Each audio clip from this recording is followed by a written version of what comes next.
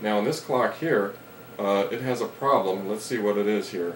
I'm going to turn it up to the 1 o'clock so that it'll strike for us.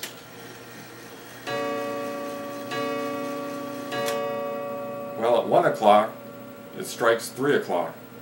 So an easy way to fix that, a lot of times people will say, well, this is a nice clock that I have that I'd like to sell you, but it does have a problem. It doesn't chime correctly.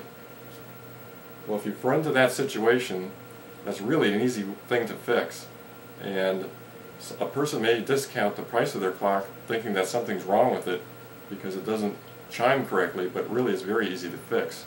All you really need to do is take the hour hand, move it to the correct time, which is 3 o'clock. So your clock just struck the strike of 3 at 3 o'clock.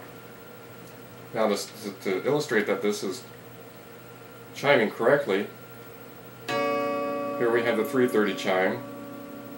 Now it should chime 4 o'clock at 4 o'clock.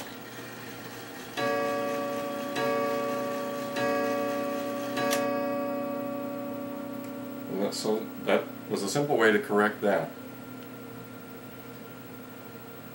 Now let's look at another common problem that we might run into. Let's put the Gilbert aside.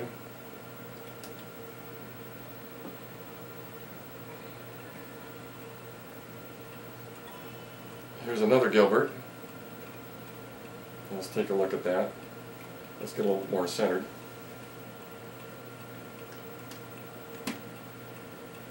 Now when this clock reaches the hour, it's giving us the half-hour cup bell.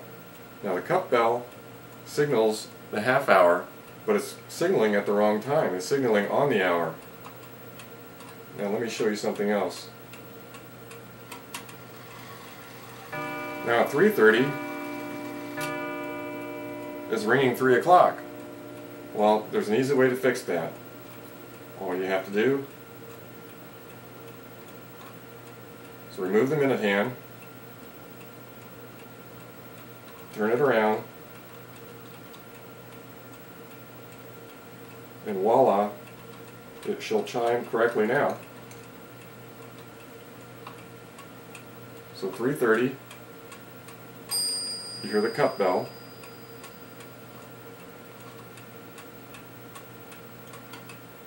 Should chime correctly at 4 o'clock.